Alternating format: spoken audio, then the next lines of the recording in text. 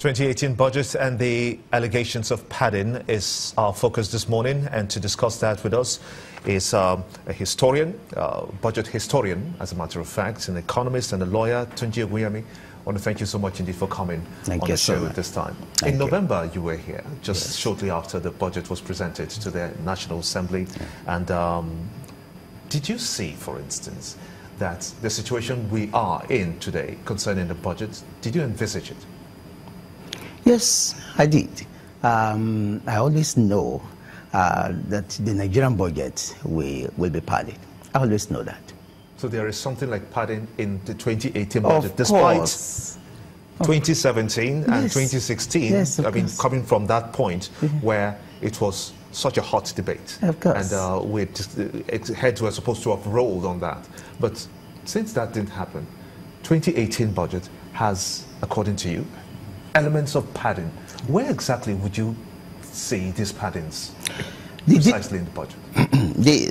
The details are just coming in, and we are studying page by page now at the level of my own private research and that of my students. But let me give you just two instances.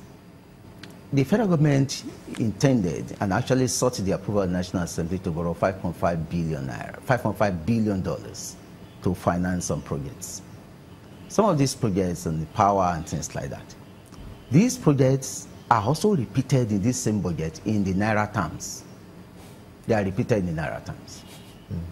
So you have a problem in which you will borrow to finance a project, and it will be reflected that that money is borrowed for the specific project. But the Naira equivalent of it is also, that is called repetitive budgeting. In other words, you budget twice for the same thing. This has always been the recurrent decimal in the Nigerian budget.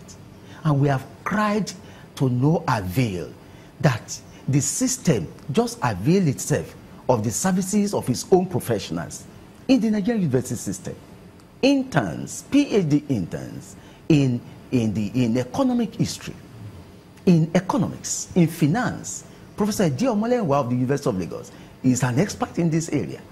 And several other professionals. Pt.1 is an established professional in this area. I just don't know why we permit leakage and wastage to exist in our budget without plugging them. And these people, these professionals, these patriots, they will do this work pro bono publico without being paid. They are ready to do it.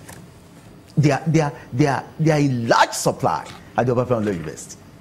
So now we are at a point where the Senate is asking MDAs to come and defend their budgets, and this budget is not very likely to come through until sometimes in March next year. Do you see the MDAs, I mean, passing that litmus test?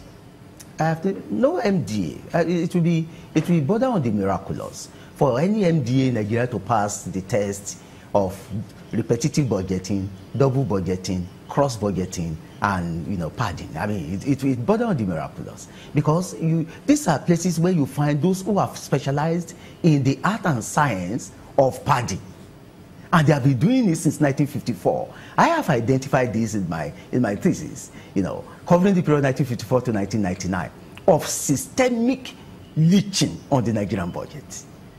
Even in the times when the very vociferous and flamboyant Okotiebo was the finance minister of Nigeria, these instances filled the Nigerian budget. And it is a shame, because we are professionals who could see, who could know, who could plug them.